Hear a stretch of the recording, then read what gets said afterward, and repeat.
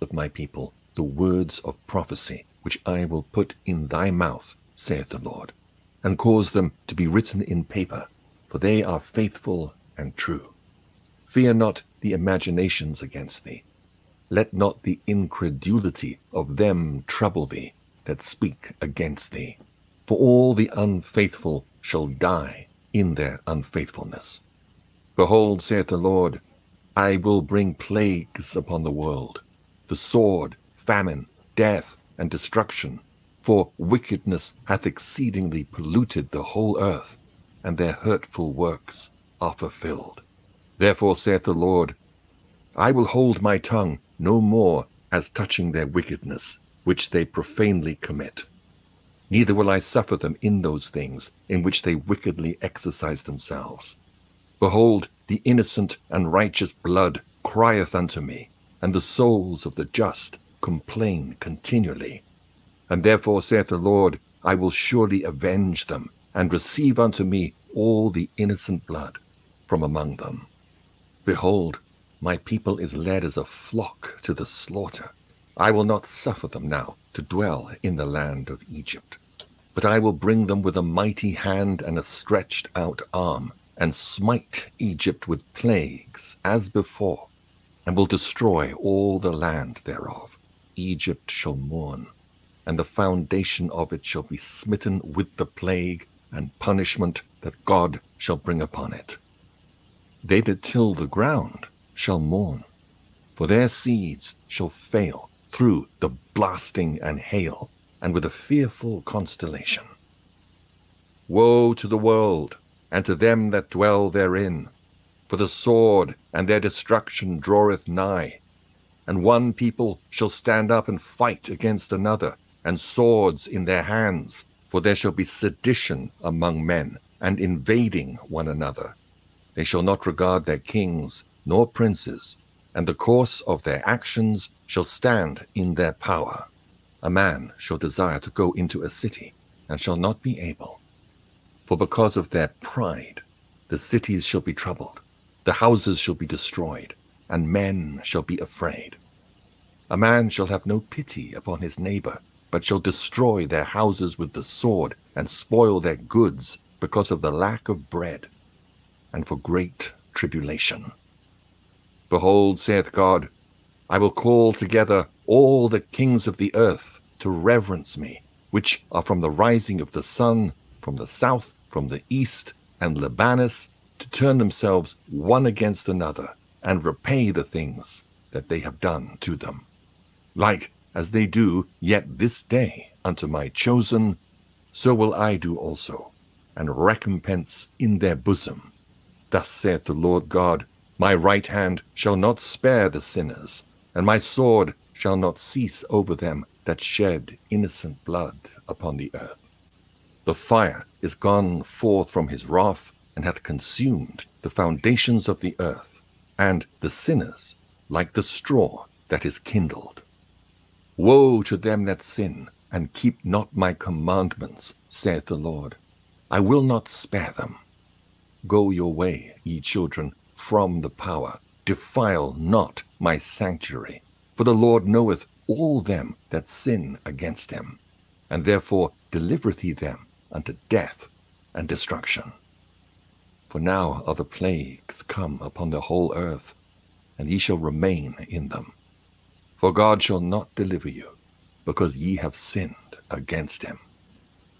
Behold, an horrible vision, and the appearance thereof from the east, where the nations of the dragons of Arabia shall come out with many chariots, and the multitude of them shall be carried as the wind upon the earth, that all they which hear them may fear and tremble.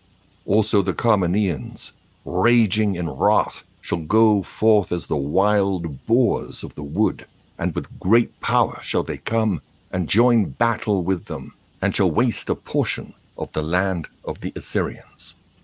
And then shall the dragons have the upper hand, remembering their nature, and, if they shall turn themselves, conspiring together in great power to persecute them, then these shall be troubled, and keep silence through their power, and shall flee. And from the land of the Assyrians shall the enemy besiege them, and consume some of them. And in their host shall be fear, and dread, and strife among their kings. Behold, clouds from the east, and from the north unto the south, and they are very horrible to look upon, full of wrath and storm. They shall smite one another, and they shall smite down a great multitude of stars upon the earth, even their own star. And blood shall be from the sword unto the belly, and dung of men unto the camel's hoof. And there shall be great fearfulness and trembling upon earth, and they that see the wrath shall be afraid, and trembling shall come upon them. And then there shall come great storms from the south, and from the north, and another part from the west. And strong winds shall arise from the east, and shall open it. And the cloud which he raiseth up in wrath, and the star stirred to cause fear toward the east and the west wind, shall be destroyed. The great and mighty clouds shall be puffed up full of wrath, and the star, that they may make all the earth afraid, and them that dwell therein. And they shall pour out over every high and eminent place an horrible star, fire and hail and flying swords, and many waters, that all fields may be full, and all rivers with the abundance of great waters. And they shall break down the cities and walls, mountains and hills, trees of the wood, and grass of the meadows, and their corn. And they shall go steadfastly unto Babylon, and make her afraid. They shall come to her, and besiege her, the star, and all wrath shall they pour out upon her. Then shall the dust and smoke go up unto the heaven, and all they that be about her shall bewail her, and they that remain under her shall do service unto them that have put her in fear. And thou, Asia, that art partaker of the hope of Babylon, and art the glory of her person, woe be unto thee, thou wretch, because thou hast made thyself like unto her, and hast decked thy daughters in whoredom, that they might please and glory in thy lovers, which have always desired to commit whoredom with thee. Thou hast followed her that is hated in all her works and inventions. Therefore, saith God, I will send plagues upon thee, widowhood, poverty, famine, sword, and pestilence, to waste thy houses with destruction and death. And the glory of thy power shall be dried up as a flower. The heat shall arise that is sent over thee. Thou shalt be weakened as a poor woman with stripes, and as one chastised with wounds, so that the mighty and lovers shall not be able to receive thee. Would I with jealousy have so proceeded against thee, saith the Lord, if thou hadst not always slain my chosen, exalting the stroke of thine hands, and saying over their dead, when thou wast drunken, set forth the beauty of thy countenance? The reward of thy whoredom shall be in thy bosom. Therefore shalt thou receive recompense. Like as thou hast done unto my chosen, saith the Lord, even so shall God do unto thee, and shall deliver thee into mischief.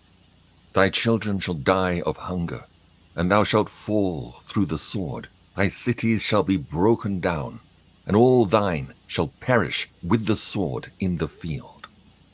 They that be in the mountains shall die of hunger, and eat their own flesh, and drink their own blood, for very hunger of bread and thirst of water.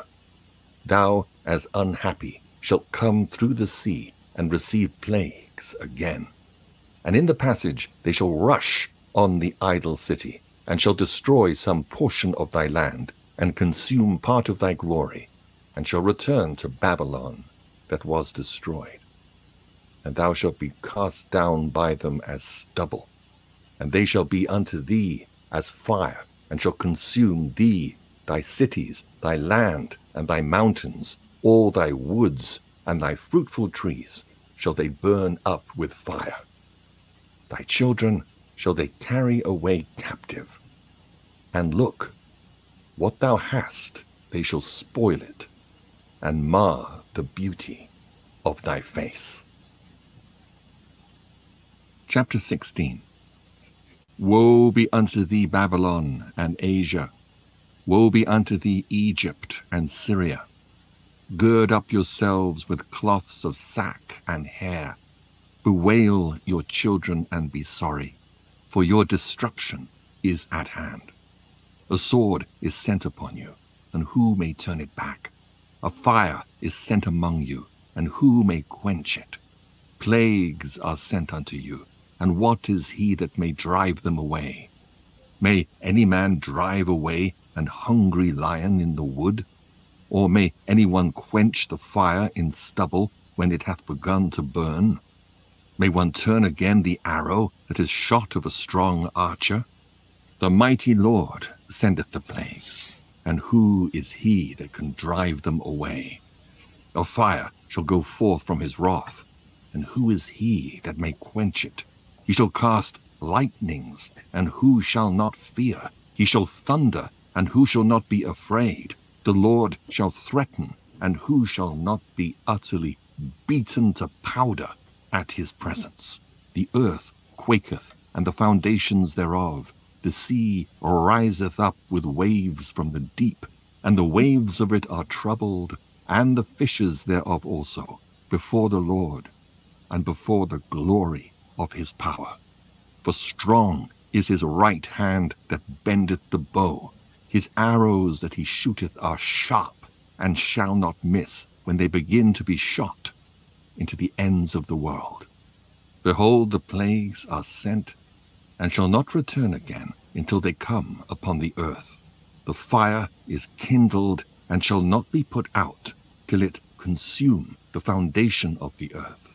Like as an arrow which is shot of a mighty archer returneth not backward, even so the plagues that shall be sent upon earth shall not return again. Woe is me,